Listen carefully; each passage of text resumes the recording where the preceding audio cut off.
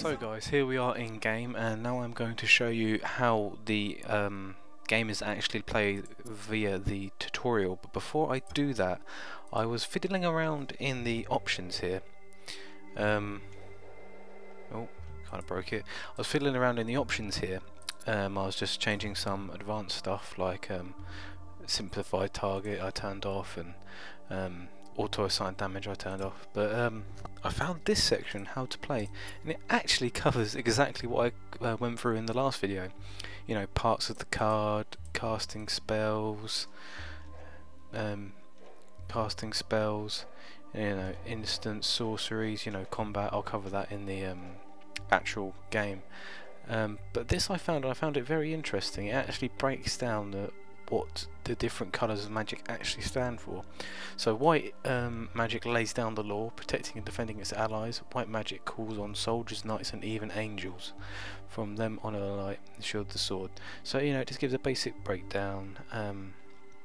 So white is good, black's obviously evil, blue is air, water, things of the mind, red it embodies fire and lightning, passion and fury, green is all about tooth and claw ferocity. So, you know, it just gives a nice breakdown there. So if you own the game, it's worth looking at. If you know, just come to this section, it's under how to play in the options menu.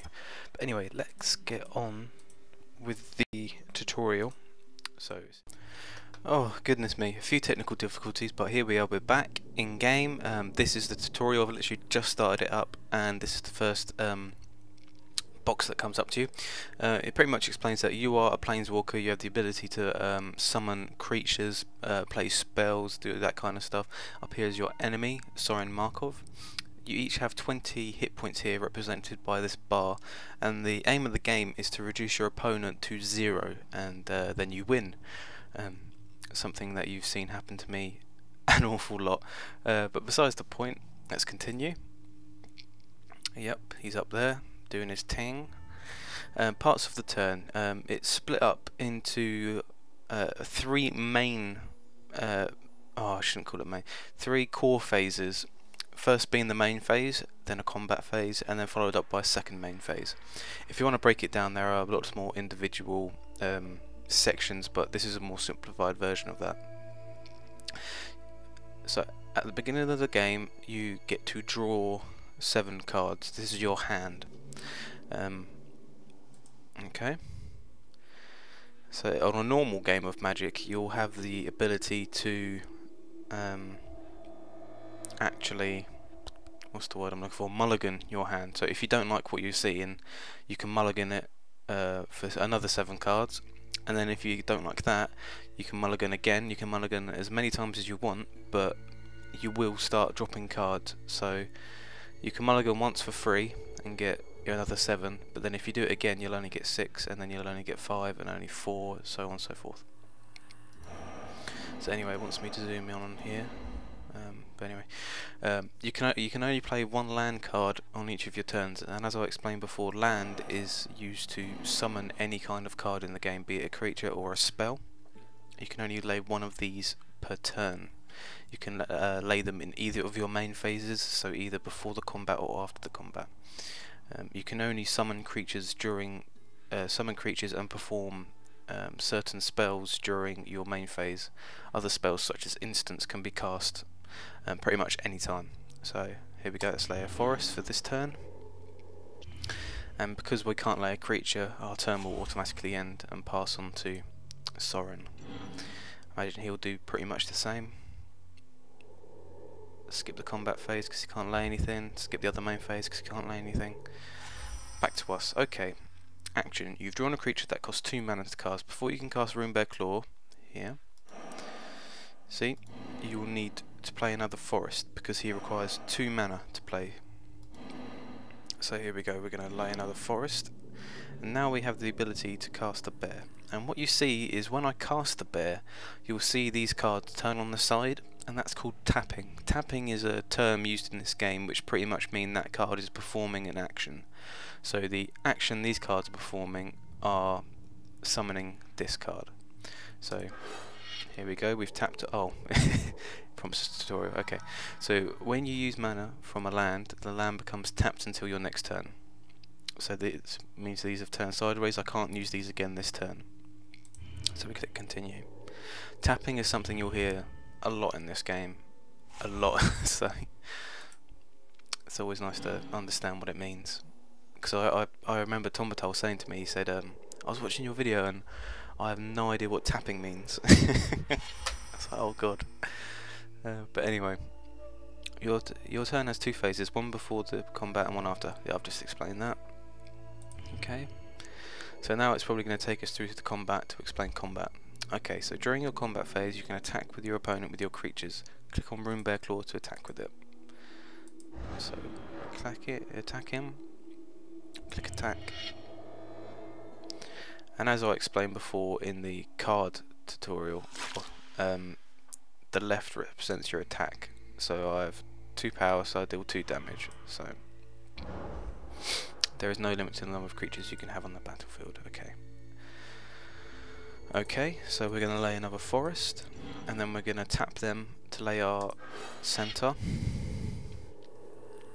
And as you see, these purple swirls, these represent what's called summoning sickness. Summoning sickness is just a fancy term to pretty much say that creatures can't attack on the turn that they're laid. So I'll only be able to attack with this guy on my next turn, but I can defend with him, so it's not the end of the world. Alright, so he's going to start casting a spell now. So it's called Disfigure, and when he lays it I'll show you it. So it's a instant card, and it can be, targets a creature for -2/-2. So as you can see, he's targeting my Rune Bear Claw, which is a 2/2, so this effectively kills him, reducing him to 0 toughness. And he's put into the graveyard over here, which means he's out of play now, unless I have a card that can summon him back into play, but I don't. So you can attack Sorin with your Centaur Cruiser. Okay. During the combat phase you can attack your opponent with your creatures. Click on the Centaur, attack with it. Okay.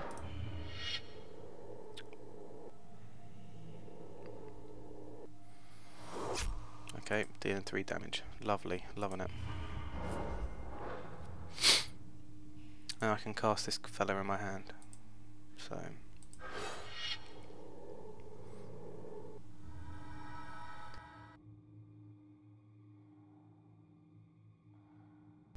sorry, I thought I was going to sneeze, but I didn't. So it's a good idea to play a land on each of your turns. With more mana you can cast bigger spells, of course. So click on the forest to play it. I always play my forest before I do anything in the game, but there you go. Oh, it was land, sorry, not forests.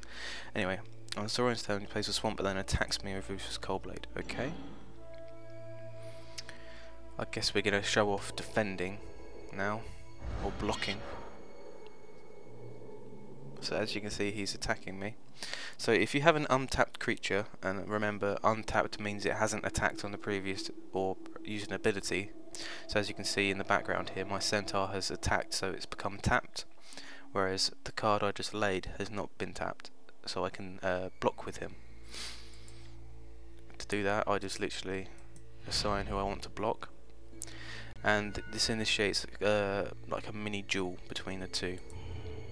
So what happens is we both attack each other at the same time. So Ruthless Coldblade has 2 power, so it deals 2 damage to me. At the same time, it's very important, my monster deals 3 damage to it. Since Ruthless Coldblade only has 1 toughness, 3 damage is enough to destroy it. Whereas I have 3 toughness and it only has 2 power, so I remain on the battlefield for the remainder of this turn. I only have 1 toughness on this creature, but as soon as it flips back to my turn, or the turn's finished, everything's reset. So here we go. Instant cards are cards you can cast anytime, even after your opponent has cast a spell before it has made its effect. As you play more games of Magic, you know the best time to cast an instant. For now, hold on to your Giant Growth, which is the card I've just drawn here. So it wants me to continue to combat phase. You can choose an attack to your opponent with untapped creatures, so we're actually going to attack with both. So here's going to show an example of countering spells. So as you can see, he's laying a card which has -3/-3, and he's targeting my 3/3 center. So Soren has interrupted my attack and cast Last Gasp, targeting center. When it resolves, Last Gasp will reduce Centaur's power and toughness by 3. But what you can do is you can stop the timer, as you can see here, which pauses any, because normally it has a, I guess it has just like a set time you have to react. So when you pause it, you can choose what you want. So here I'm going to lay this card, which will boost my card by +3/+3, making it a 6/6. So when his card finally takes effect, it will only reduce me to 3/3 instead of 0/0. So any card you lay in response to a spell will always resolve before theirs. So